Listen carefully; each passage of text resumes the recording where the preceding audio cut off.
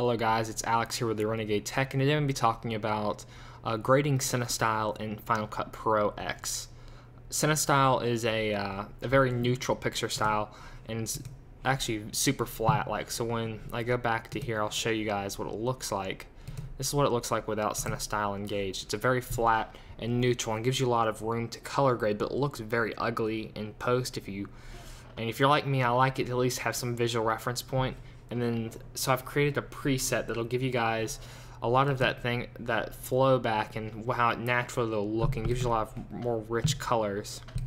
And this is free. There is an effect out there called DSLR log to video, and this costs I think $30 and is kind of expensive to my taste. So I just decided, you know what, heck, I'll release something for free so you guys can do this for free. This is actually the preset right here, or their effect you can drag over, and it's pretty similar. It's a little bit off, but I got it as close as I could. I think mine actually gives you a little bit gives you a little bit more room to it's not quite as contrasty as theirs, so it gives you a little bit more room. And here's another example. Here's my dark footage right here, and here's theirs. The preset for theirs, roughly the same point, not exactly, about the same. I think I got it pretty close, so I might have a link in the description for you guys to download that preset.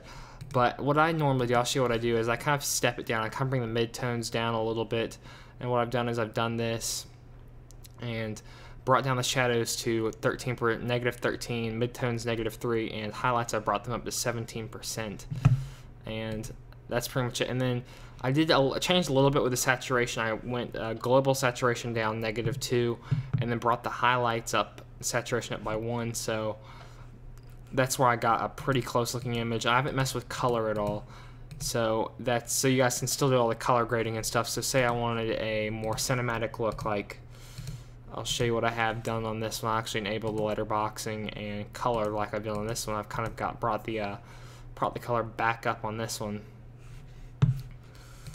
Go over here, and you guys can see I've kind of brought the color back up, and I've made this very, very dark, kind of sinister looking noir-esque look.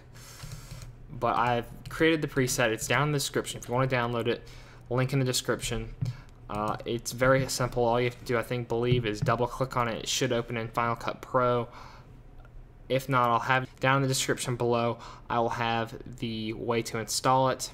Thanks guys, don't forget to rate, comment, subscribe,